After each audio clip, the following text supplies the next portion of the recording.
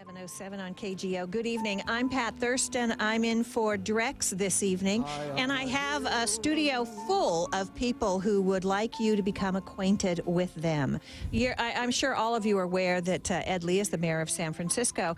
There's a group of individuals who have an organization called Vote 123 to replace Ed Lee. They are Amy Weiss, Francisco Herrera, and Stuart Schuffman, also known as Broke-Ass Stuart. And they are here in studio with me. We're going to get to know them. We're going to talk with them about the various issues, and we invite you to join us for all of that at 808-0810, 80-80-810. But first, Amy, why don't you start us out? Tell us what this Vote 123 to replace Ed Lee, what's that all about?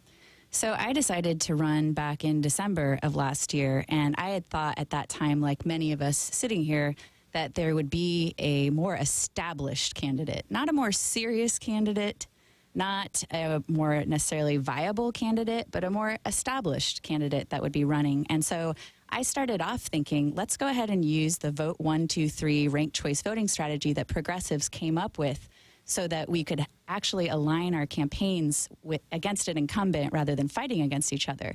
So when it turned out that this was the field that I was running alongside of Francisco and Stuart as people-powered candidates, I wanted to be able to use ranked choice voting in a way that would have a real chance of giving Ed Lee a run for his money. And I wouldn't be aligning with Stuart and Francisco if I didn't think that they believed in the future of this city and would be better alternatives than Ed Lee for our future mayor. Well, Francisco, would you explain to us what ranked choice voting is?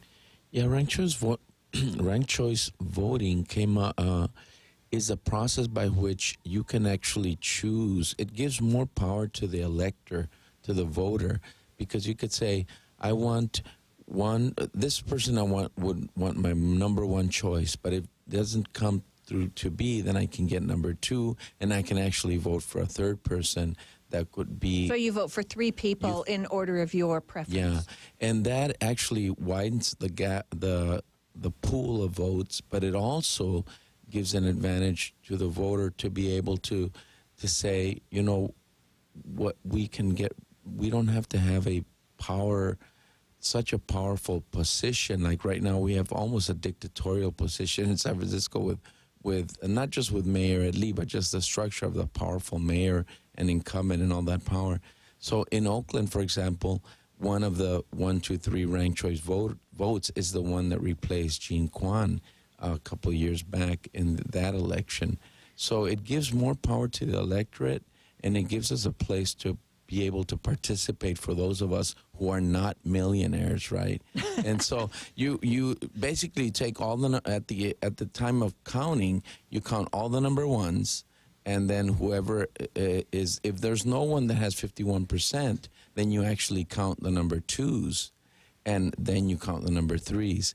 And the person who has the most votes wins. It also replaces that very expensive process of runoff voting. Right. And so actually it was done for that reason, but I've always liked the second reason, which it gives us, the voters, more power. So, Stuart, the second and third choices only matter if there's not a majority of voters voting for the number one candidate? That's correct. So what happens is if Ed Lee doesn't get, 51%, then it becomes a runoff. So there'll be rounds of voting. And so, for example, the first time around in 2011, Ed Lee only got, I think, 50,000 votes in the first round, whereas John Avalos got like 30,000 votes.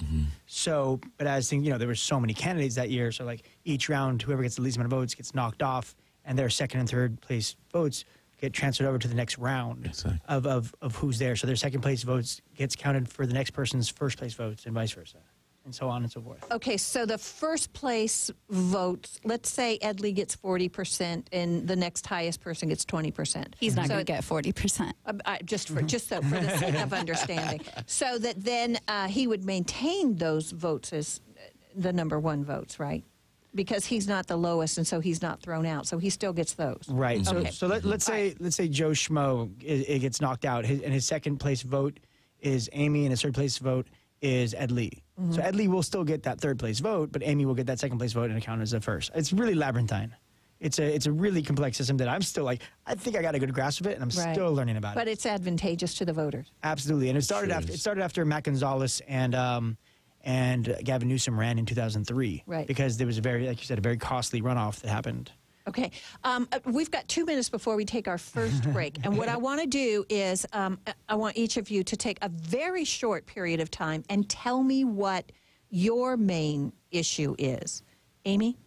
My main issue is coming up with strategic ways for us to restructure investment and support systems so that we can truly have inclusive, culturally enriching, and sustainable development in San Francisco. Okay. And Francisco? Housing, education, health, particularly really responding to the real housing crisis that so many people are experiencing here in San Francisco. Okay. And Stuart? All the things they said, as well as starting a public advocate's office to actually tackle corruption in City Hall. Oh, okay, that's interesting. All right, so I'll tell you what we'll do. When we come back, we'll get to some of your issues, and we'll get to my issues as well, and a lot of these things are overlapping. And we're going to also invite our listeners to participate at 8080-810, 808-0810. And so stick with us. If you want to be a part of this discussion, you can. We'd like to get your questions. And, you can also use your social media. You can go particularly, the easiest thing for me is just for you to send me an email, pat@kgoradio.com, if there's a question or a comment that you would like to make for one of the candidates. And we're also going to try to figure out what the differences are between each of you and between you and Ed Lee. And listen, I want to make sure that I called you Broke-Ass Stuart. That is correct. Is that okay? Yes, on the ballot, my name is Stuart Schuffman. Okay. And that's important because Jello Biafra and Sister Boom Boom, who previously ran for mayor back in the day, the people in the establishment made it harder for people who have silly names to run by making it so that you have to have your given name. Okay. It's like Facebook. It's just like Facebook, exactly. But you're not insulted that I called you Broke-Ass Stuart. I've been called way worse. Okay. All right, and right now we're going to talk with Lee Graham. I'm sure he's been called worse too. I hope that's not true. Hi, Lee.